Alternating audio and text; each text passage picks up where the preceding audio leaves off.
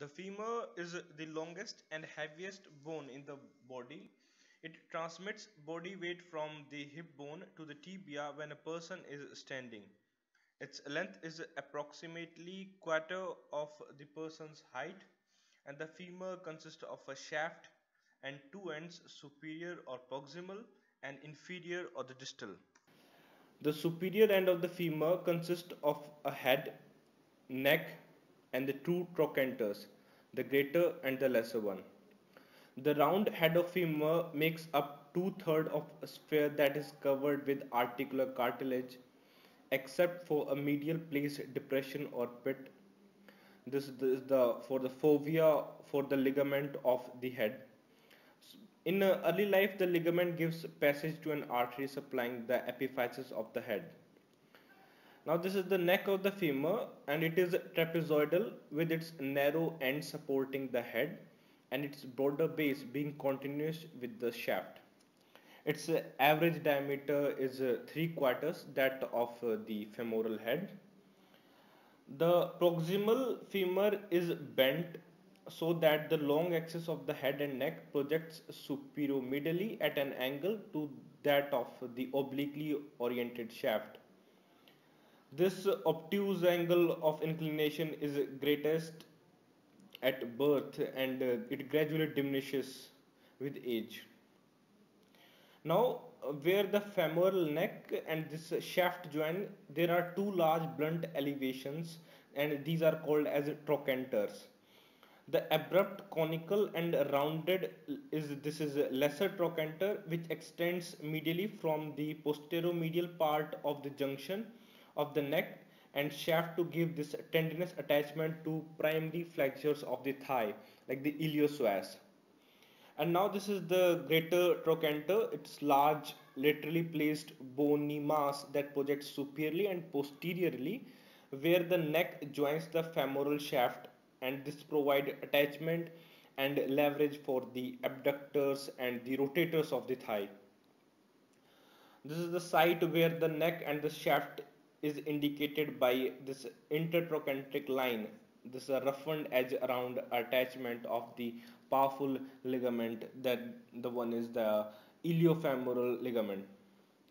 And now this intertrochanteric line runs from the greater trochanter and winds around the lesser trochanter to continues posteriorly and inferiorly as less distant ridge, and this is known as the spiral line.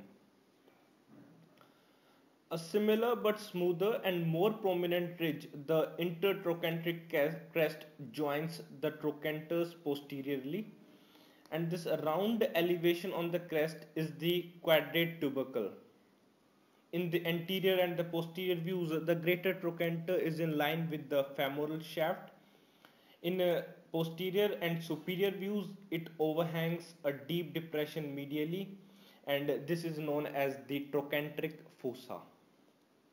The shaft of femur is slightly bowed, that is, it is convex anteriorly, and this convexity may increase markedly proceeding laterally as well as anteriorly if the shaft is weakened by loss of calcium, as it occurs in rickets. So most of the shaft is smoothly rounded, and it provides fleshy origin to extensor of the knee, except posteriorly. Here it has a broad rough line, and this is known as the linea aspera, and it provides attachment for the adductors of the thigh. This vertical ridge is especially prominent in middle third of the femoral shaft where it has medial and a lateral lip, and medial lip continues as a rough spiral line. And now superiorly, the lateral lip blends with this broad roughened region as known as the gluteal tuberosity, and medially this is continuous as a narrow rough spiral line. A prominent intermediate ridge, this is the pectineal line, is extends from the central part of the linea aspera to the base of the lesser trochanter, and inferiorly the linea aspera divides into medial and the lateral supracondylar lines which lead to the medial and lateral femoral condyle. And now this is the medial and lateral femoral condyles. These make up nearly the entire inferior end of the femur. These femoral condyle articulate with the menisci and the tibial condyles to form the knee joint. And these menisci and these tibial condyles glide as a unit across the inferior and the posterior aspects of the femoral condyles during flexion and extension. And this convexity of these articular surface of the condyles increases as it descends the anterior surface covering the inferior end and then ascends posteriorly, and these condyles are separated posteriorly and inferiorly by this centrally by this intercondylar fossa, but merge anteriorly from forming a shallow longitudinal depression, and this is the patellar surface which will articulate with the bone patella.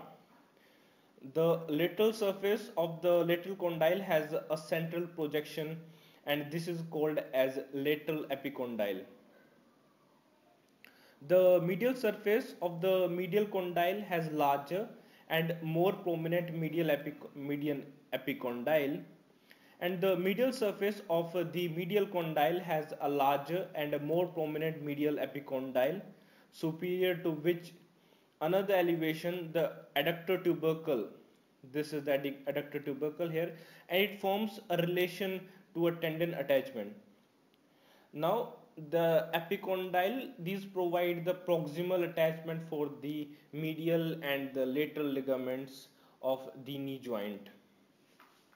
Now if we talk of its anatomical position, then these two condyles are on the same horizontal level when the bone is in its anatomical position, so that if an isolated femur is placed upright with both condyles contacting the floor or the tabletop, the femoral shaft will assume the same oblique position as it occupies in a living body. It is about 9 degrees from the vertical in males and around 12 degrees, which is slightly greater, in females.